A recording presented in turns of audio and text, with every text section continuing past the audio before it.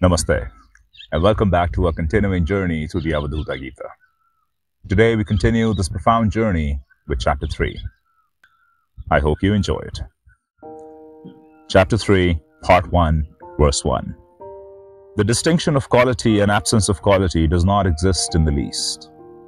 How shall I worship Shiva, the Absolute, who is devoid of attachment and detachment, who is of the form of ether, omniform, beyond illusion and all-pervading? This Shiva could then said to be like space, or void, yet beyond both. Shiva, the Absolute, is ever without white and other colors. The effect and cause are also the Supreme Shiva. Thus I am the pure Shiva, devoid of all doubt.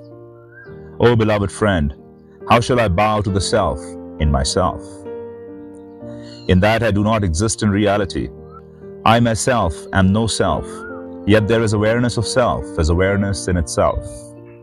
I am thus nothing at all but pure consciousness, existing as awareness. But the evidence of my existence is not known until there is consciousness. The objective cosmos is nothing at all, yet when I, as awareness, become aware of the consciousness, there is then the cosmos existing in awareness. Here it can be seen that the cosmos and consciousness are non-different, because all that is known as existing in the cosmos is known to exist only by the consciousness. However, pure awareness exists in itself, of itself. There is no object there. Thus it is non-differentiated infinity. Time then and with its space are transcended. I am devoid of root and rootlessness, and am ever manifest. I am devoid of smoke and smokelessness, and am ever manifest. I am devoid of light and the absence of light, and am ever manifest. I am the nectar of knowledge, homogeneous existence like the sky.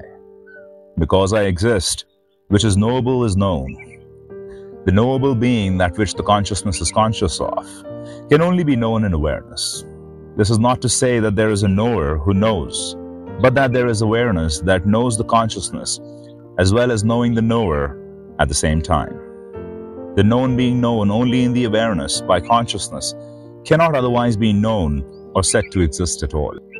The known therefore depends upon the fact that awareness is aware of that which the mind is conscious. How shall I speak of desirelessness and desire? How shall I speak of non-attachment and attachment? How shall I speak of him as devoid of substance and insubstantiality? I am the nectar of knowledge, homogeneous existence like the sky. Because the knowledge of all that exists depends on the pre-existence of a consciousness which can come to know the known. Even the knowing consciousness is preceded by pure awareness. Thus it follows that I am the source of existence. Yet in myself I am without form. Yet all forms flow from me, as does the existence of the consciousness. How shall I speak of the whole which is non-dual? How shall I speak of the whole which is of the nature of duality? How shall I speak of the whole which is eternal and non-eternal? I am the nectar of knowledge, homogeneous existence like the sky. It is neither gross nor subtle.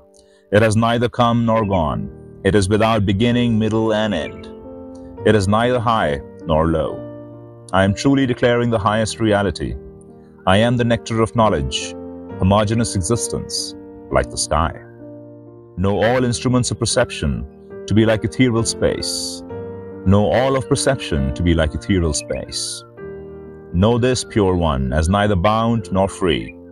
I am the nectar of knowledge, homogeneous existence like the sky. My child, I am not difficult to comprehend, nor am I hidden in consciousness. My child, I am not difficult to perceive, nor am I hidden in the perceptible. My child, I am not hidden in the forms immediately near me. I am the nectar of knowledge, homogeneous existence like the sky. I am the fire that burns the karma of the one who is beyond all karma. I am the fire that burns the sorrow of one beyond all sorrow. I am devoid of body. I am the nectar of knowledge, homogeneous existence like the sky. I am the fire that burns the sin of the one who is sinless. I am the fire that burns the attributes of one who is without attributes. I am the fire that burns the bondage of the one who is without bondage. I am the nectar of knowledge, homogeneous existence, like the sky. Wow. Beautiful words indeed. I feel we're going to pause it at that, at verse 10. Such a bold and grand opening of chapter 3.